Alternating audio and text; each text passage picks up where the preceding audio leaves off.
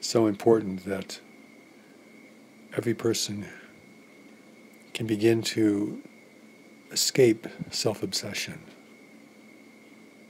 Because truly our lives are about serving things bigger than ourselves. The world we live in, the community we live in, the people who are important to us, protecting nature, protecting our nation, protecting the well-being of people, even people who we don't know on the far side of the earth. The really important things about our life really is not about us.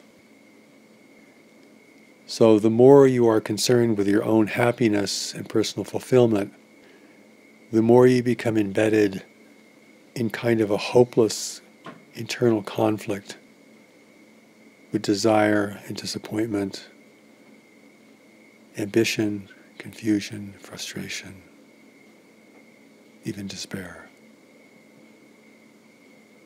It is not a position from which you naturally serve other people, which you're really designed to do, or to be of service in the world, which you're really designed to be. So self-obsession is at the heart of all mental illness. Escaping it then, in a positive and constructive way, is like finding your way out of a jungle that seems to have no possible exit.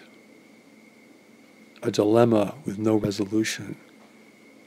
A pursuit with no real and permanent fulfillment. And yet the world prods us, encourages us to enter into this self-obsession. And the more we have, the more we want, and the deeper embedded we can become. The wealthier we are, the more trapped we are.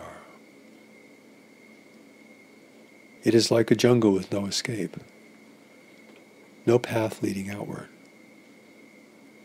But when you begin to turn a kind of corner in yourself, then a path begins to appear. Slowly at first, but discernibly. This is why God's new message for the world is so critical for the well-being and fulfillment of individuals everywhere, all cultures, all nations, all religions, because it offers a path out of self-obsession, endless suffering, desire, confusion, and despair. God saves you by giving you something important to do in the world and to engage you with other people in doing something important in the world. That's what lifts you out of the hopeless dilemma of pursuing happiness and fulfillment for yourself. The new message says that that pursuit is hopeless and can never produce a permanent reward. And yet the allurement, the promise, the encouragement, the inducements to pursue that are everywhere around us. So something has to happen on the inside. It makes you begin to look at something bigger that you're already a part of, that you were sent here to be a part of, that you're designed to be a part of, that you're destined to be a part of. This is what God's new message to the world provides as the pathway for personal revelation for all who can walk it. But this journey begins with disappointment. Disappointment in life as it has always been, the emptiness of these pursuits for happiness, discouragement, frustration with superficial relationships, meaningless conversation, hopeless endeavors. There is a turning point where this greater journey and fulfillment becomes valued and considered. And when that happens, heaven realigns around you. Opportunity will come your way.